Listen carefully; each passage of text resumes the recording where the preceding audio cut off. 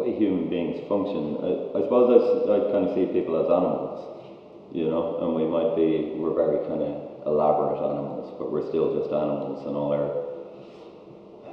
of our complexity still springs out from these very basic kind of bodily urges, you know, sex, violence, domination, submission, and as complex as culture and societies get, that's always the undercurrent. That's the motivating force behind everyone's actions. And I suppose some of this is just trying to strip away all that finery and just show what people are, you know. It's just when you see bodies in contemporary culture, this is an interesting one. Like, it used to be, until quite recently, the only time you saw a nude was in a piece of art. Now the only time anyone sees a nude is in pornography, and they tend to be these idealized bodies that practically nobody actually has.